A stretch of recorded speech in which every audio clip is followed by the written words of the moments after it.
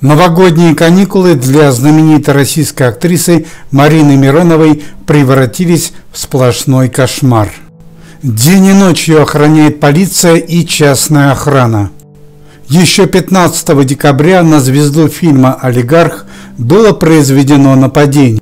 Марию подкараулил после репетиции ее тайный обожатель и нанес актрисе побои. После этого Миронова целую неделю провела в больнице с диагнозом сотрясения мозга и ушиба мягких тканей. Как сообщила полиция, преступника не удалось задержать по горячим следам. По словам Марии Мироновой, этот тайный поклонник не дает ей покоя более 20 лет. Она никогда не видела его в лицо, но в социальных сетях он постоянно отправляет ей сообщения.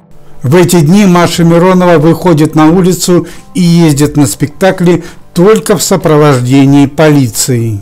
Сама актриса уверена, что причина преследования – это безответная любовь. Так как поклонник несколько раз предлагал ей встретиться, но Мария Миронова отказалась.